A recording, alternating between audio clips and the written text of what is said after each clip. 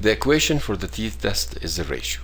معادلة اختبار تاء غير المزدوج هي النسبة. T is equal to x bar minus x bar 1 minus x bar 2 divided by the square root of the first variance divided by the number of cases in the first group plus the second variance divided by the number of cases in the second group. So in the numerator في البسط we have the difference between the first mean and the second mean. We have the means of the samples in the numerator, while in the denominator في المقام we have the variance and the number of observations in both groups. This is the mean of the first group and this is the mean of the second group. We are comparing the mean of the first group with the mean in the second group in the numerator. في البسط بنقارن ما بين المتوسط الأول المتوسط المجموعة الأولى بالمتوسط للمجموعة الثانية.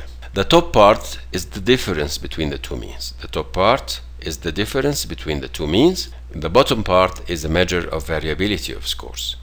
الجزء السفلي في المعادلة the bottom part is a measure of variability of scores. قيم الاختلاف في القيم للمتغيرين. So the t-value is the difference between the group means divided by the variability of the groups. This is the means in the top and these are the variances or the variability in both groups. Example, in opacity, hemoglobin levels were tested in 9 male secondary school students and 10 female secondary school students. في مدينة أبها تم قياس مستويات الهيموغلوبين في 9 طلاب بالمدرسة الثانوية و10 طالبات في المدارس الثانوية. Results were as follows.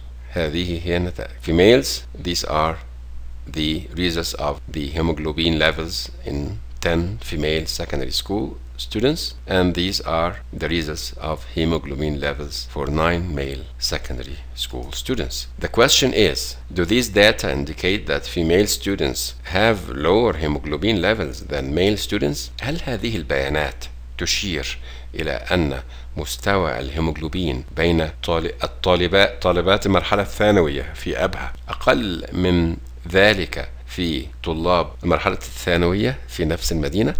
We are going to follow the same steps of hypothesis testing. That's to say, statement of the hypotheses, H0 and H1. Then we set the level of significance alpha. Then we apply the appropriate test of significance. In this case, it's the independent t-test. And lastly, the statistical decision by comparing the calculated value with the tabular value.